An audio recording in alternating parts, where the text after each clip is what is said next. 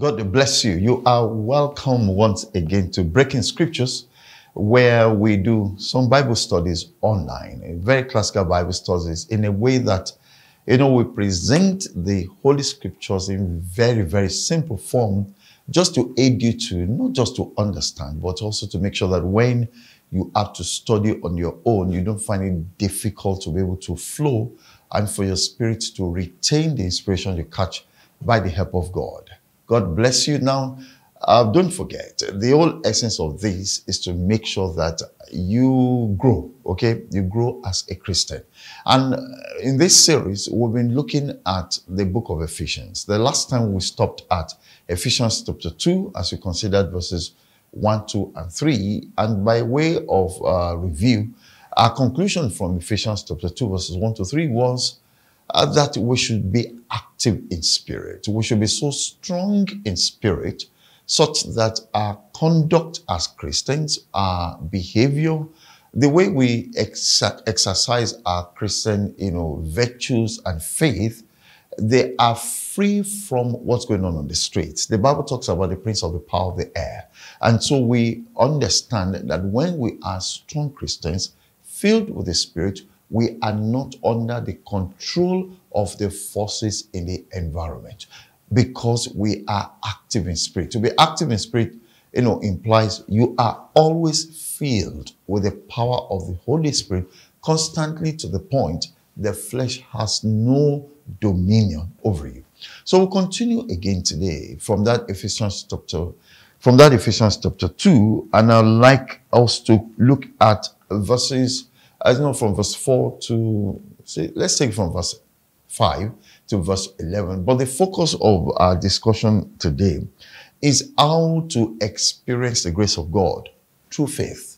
We'll be looking at the subject of, Gentiles and Jews, those who are near God, those who are far from God, and how our Lord Jesus Christ connected both those who are near and those who are far off by himself, through himself, to the Father, through the subject of grace. Don't forget, let's experience the grace of God through faith. Let's exercise faith in the grace of God. I'll read verses 4 to 10 of Ephesians chapter 2.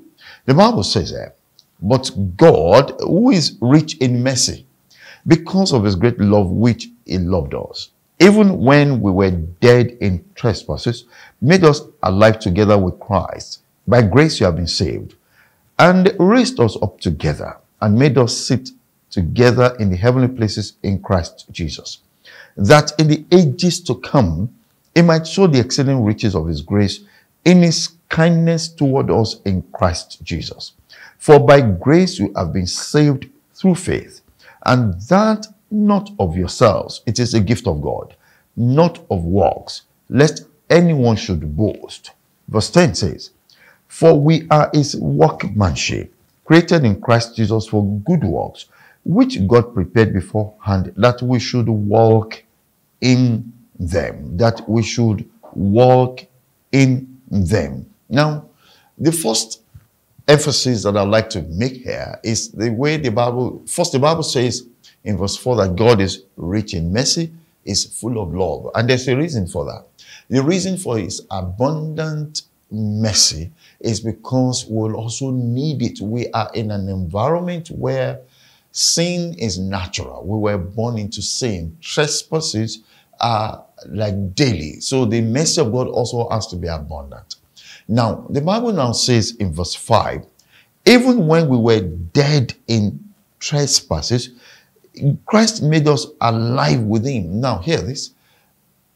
Don't feel, I'm explaining Ephesians 2:5 now. Don't feel that you are out of control when it comes to walking in spirit, when it comes to being active in spirit.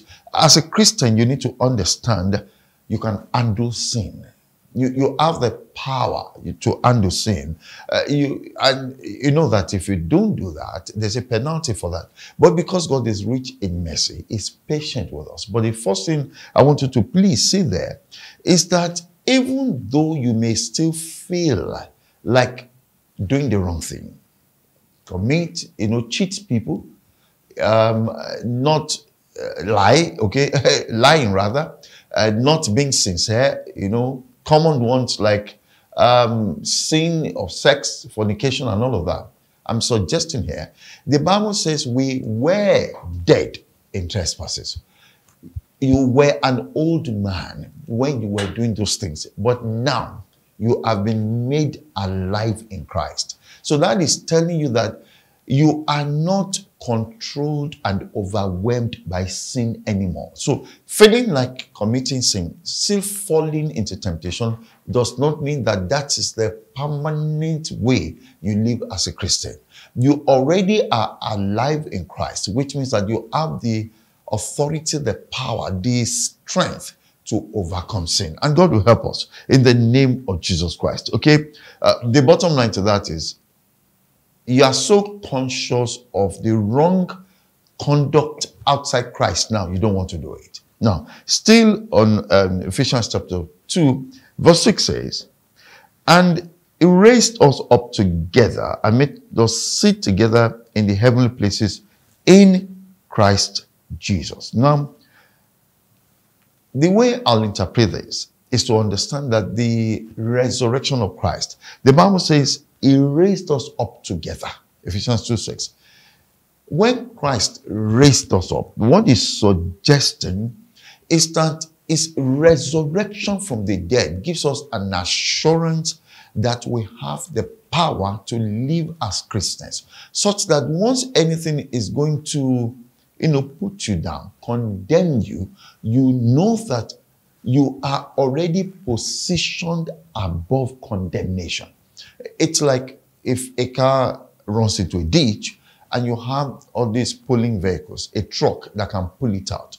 Whatever mess that we were in, because Christ resurrected and he raised us, God the Father raised us up with Christ, you can be sure that whatever force that holds you back, whatever messed life you have lived before, the resurrection of Christ already lifted you out of that. And it's key. This is so important. I remember the story, a very popular, funny story of a woman where a woman that someone wanted to give a lift on the road. She was carrying this log of wood on her head, and when the truck driver stopped to give her a lift, the old woman carried a log of wood into the seat and still sat inside the car with the wood on her head, a log of wood on her head, rather than put the load in the trunk. Okay, sometimes we're like that. After we have been raised together with Christ, we still feel condemned in our hearts. We still carry this burden as if we are not free from trespasses and sins. We still remember the old things we used to do, and they still put guilt on us. I want you to please be reassured. As Christ was raised, as he resurrected, just like the example I gave, pulling a car out of a ditch, you are already out of every form of condemnation. Okay, so don't forget, we are looking at how to exercise our faith in the grace that God gave through Christ when he raised Christ from the dead. That's our focus. Still in that Ephesians chapter 2 verse 6, the Bible says again, he raised us up together and made us sit together in heavenly places in Christ Jesus. Now, the question is, how do you demonstrate that you were raised together with Christ? What gives you the confidence that you are operating in spirit? What gives you the confidence to call on God to exercise your supernatural powers? What gives you the confidence to have dominion over demons? What gives you the audacity to send angels on errand? It's a simple thing. You were raised together with Christ. Once we understand that, we are bold and confident to exercise our powers as Christians. And we also need to get this established. One of the ways by which we do this is to have, what you call baptism in water by immersion. When you are baptized, we demonstrate the fact that you were buried with Christ. When you are pulled out of the water where you were immersed, we also demonstrate the fact that you were raised with Christ. That psychologically, spiritually speaking rather, that is a spiritual depiction of the fact that old things, the old self, how you used to live, they are gone. And why is this important?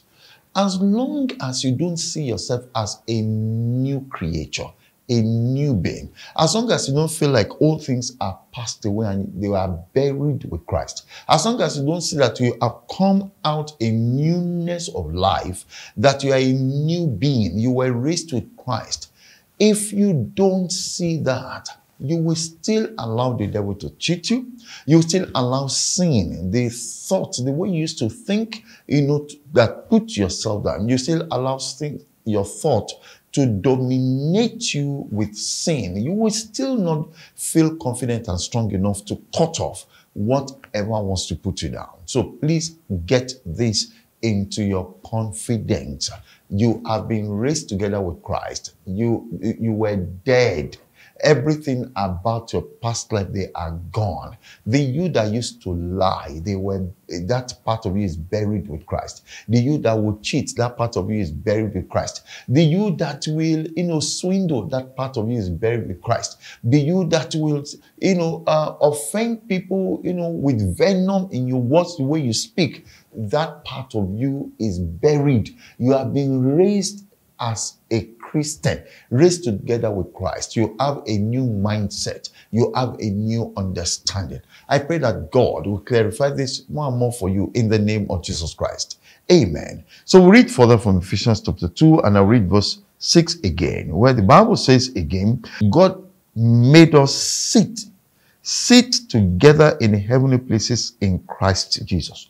I want to explain the significance of being seated in spirit. Basically, it depicts a position of authority. When a king sits on his throne, it's not the throne that matters per se, but the authority the king wields, the status the king represents, the power, the influence it can exercise where he is seated. And that's very key. So when the Bible says, Christ raised us as he died, he also raised us from the dead, which means that anything that is not approved by the Spirit, anything that the Spirit does not want, we don't do anymore. And I want you to be excited about that. You just find yourself, you used to smoke, you used to drink, those things are gone. Like I said, you used to lie. It's not easy for you. You are now conscious. You see, this is the difference.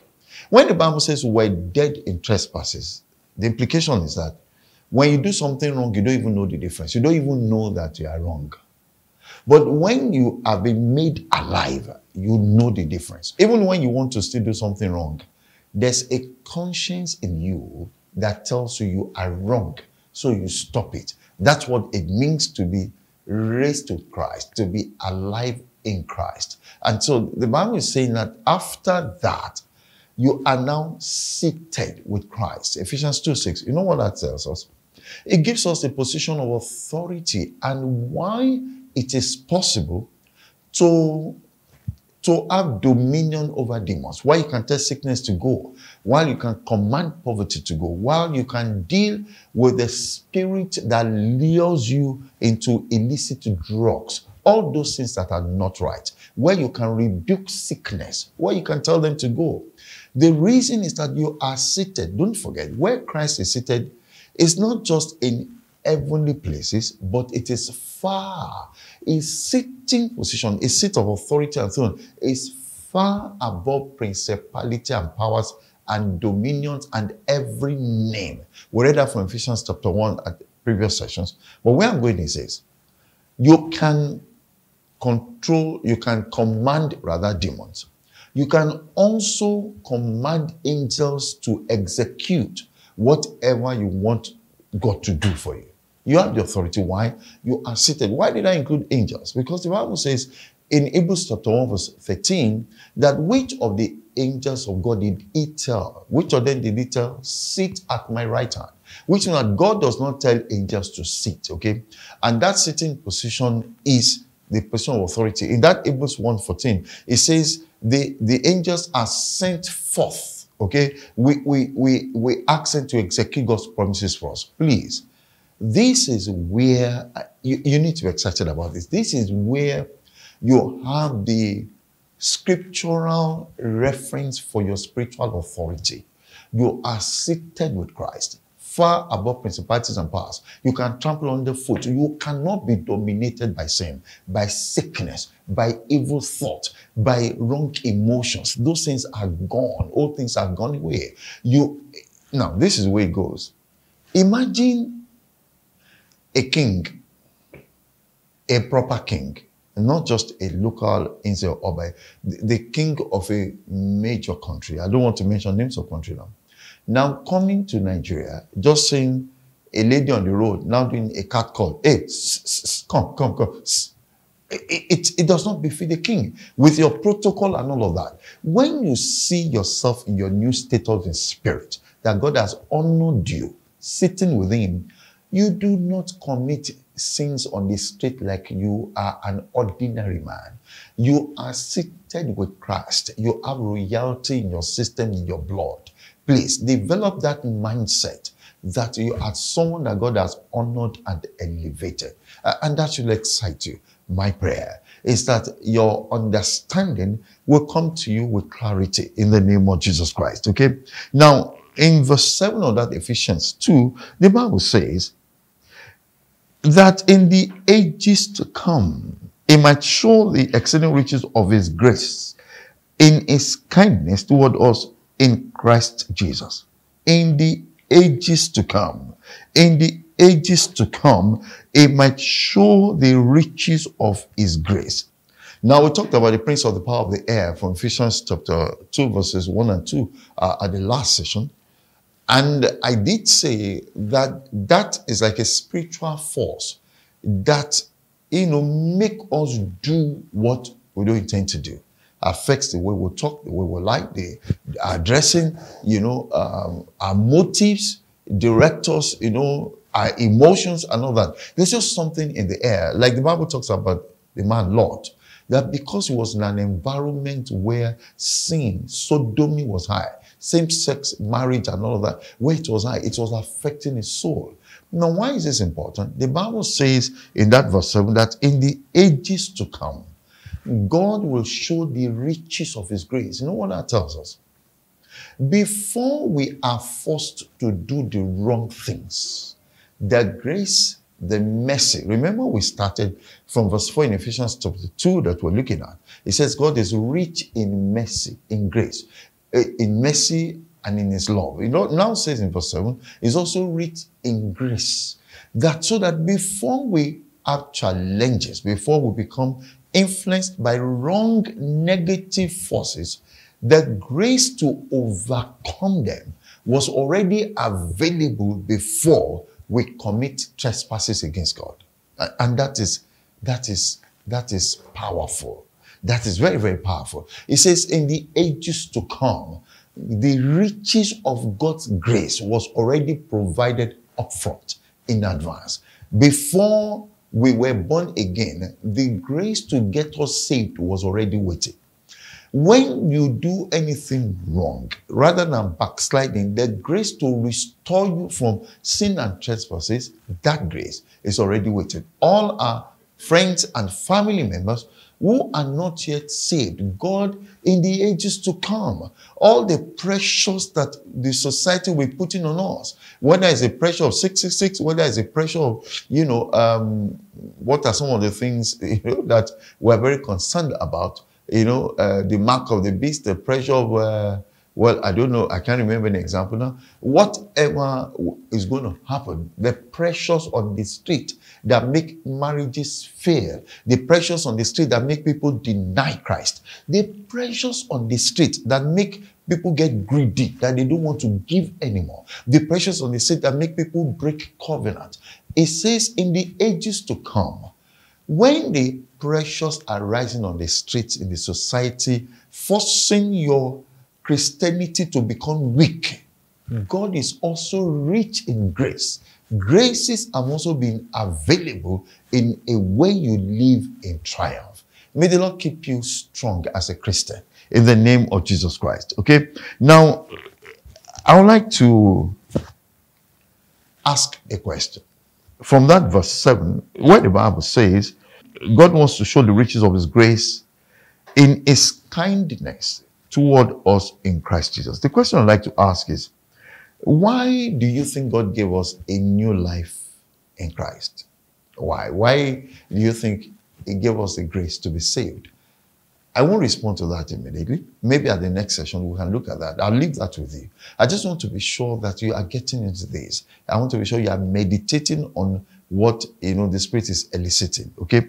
Now, I go further in verse 10 of that Ephesians chapter 2 that we read, where the Bible also says, for we are his workmanship, created in Christ Jesus for, please know that, for good works, which God prepared beforehand that we should walk in them. We are his workmanship. I want you to see something there. Where's workmanship? Just imagine a woodsmith, those who carve wood. They just get a log of wood and they begin to carve it and carve it and carve it. Before you know it, they sculpture a shape. Maybe they have a man in mind. They sculpture it to a man. If it's a woman, they sculpture it to a woman. Now, before God saved us, he already had grace waiting. And the Bible says, where it's workmanship created for good works. Now, the first thing I'd like to note there is, we were not created by good works. It is not our works that got us saved. God got us saved so that through his transformation in us, it cannot show the world what it can make of people who cannot make themselves. It says we're created for good works. Okay, so God changes us, saves us to transform us so he can show forth how good, how kind, how loving, how gracious he is. So when he saved us without we paying any price, it's a mark of kindness. When it transforms us out of poverty into wealth, into riches, when it takes us from people who had no direction and we're excited that we can make something good out of our lives, we are showing forth God's works. It says it's for good works. We are his workmanship. We are what God wants to use to show the world how good he is. That's what he's saying here. And so that calls for appreciation. That God brought you and I into Christ to show forth his goodness. I think we should appreciate him for that. Before we continue, can you just take 1 minute and say, Father, thank you. Thank you for your grace in my life. Thank you for your kindness in my life.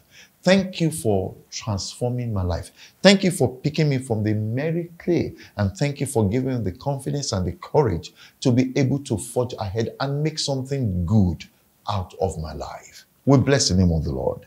In Jesus' name, amen. Now, I would like you to please meditate again on verses 4 to 10 of that Ephesians chapter 2 that we read. And I'd like to leave you with a question. Now, the question I'd like to ask you is, what happens to us as Christians when we place our faith in Christ? Don't forget, the charge today is to exercise your faith in Christ. Now, when you place your faith in Christ, from that Ephesians chapter 2 verses 4 to 10, what are all the benefits? What are all the consequences? What are all the blessings that come when you exercise faith in Christ? When you draw the grace to be saved, what do you gain from there? Now, while you are thinking of that, I would like you to, first of all, again, let's celebrate the fact that we are God's workmanship. A workman as the product of his productive exercise. To show a manufacturer is a workman, you bring your product to the marketplace. God projects us, God transforms us, it shows the world what it can make of us. I want us to just appreciate it and now ask him. According to verse 10, it says, even though we're God's workmanship, it says, which God prepared beforehand. Verse 10 of the Ephesians 2, which God prepared beforehand that we should walk in them. Can we just use this to pray and say, Father, show me new ways to draw more and more of the grace you have prepared ahead of me. God is saying here, he will transform us. Where's workmanship? He wants to showcase use you to showcase what His grace can do, how it can prosper somebody who was poor, how it can make somebody who was single to be a family person and responsible, how someone who has not had fruit of the womb, how the grace of God can help them, whatever it is that you want, how someone who is directionless, how you can actually have clear purpose in life. It says God prepared all of this beforehand. You are His workmanship. He wants to transform you, but what He will use is already prepared. So while you are praying, ask Him, Lord, show me, reveal to me new ways, more and more ways by which, Lord, I can draw the grace you have prepared ahead. He has prepared some things beforehand. How do I draw these blessings? Lord, reveal them to me. Reveal them to me more and more in the name of Jesus Christ. I'll give you one more minute to pray for that. New graces that are waiting for you, new opportunities in Christ. Whatever you need to do, whatever you need to know, so that you can continually enjoy the favor of God, the mercy of God, the kindness of God, the grace of God, the things that God has prepared before and Lord, reveal them to me. Help me to understand how to tap more and more into your mercy, into your loving kindness, into your grace. Blessed be the name of the Lord. In Jesus' name, amen. I love to read verse 7 again of Ephesians chapter 2. It says that in the ages to come, He might show the exceeding riches of His grace in His kindness toward us who believe. You know what I pray for? That the God of all grace will make His grace more evident in your life. He says God wants to show it. He wants to show the exceeding riches of His grace. God is looking for candidates for grace. You will be a major candidate. Grace will multiply with you. Favor will grow with you. The mercy of God will never depart from you. The love of God will continually fill your heart. You will not be under pressure to impress anyone because you are confident that God is already your provider, is your protector, and is the reason you will not stop making progress in life. I pray again that by the mercy of God, you will be rich in grace. You will multiply in grace. The grace of God will be evident upon you. Your faith will not fail. In the name of Jesus Christ. Amen and amen. Hallelujah. Once again, I'm excited that you know that you can experience grace because your faith in Christ has never failed. And one of the ways by which you know that grace is working for you is the way you make more money, how how your plans work out. And to get that also done, you also have to make sure that you give to God as a sign you have faith. Faith comes before grace. When you demonstrate faith in God by giving to God, then you have the grace to get what you are looking for. May the Lord keep His face shining upon you even as you give to Him right now. God bless you, and hear this song. Hear this. You will not cry for any form of emergency. I don't know what that is for, but hear the word of the Lord. You will not be under pressure that you will beg any man because you feel that God has deserted you. You will not beg. You will not cry. Whatever it is that you need to resolve, your heavens open up right now, and grace, the riches of God's grace, will begin to manifest with you.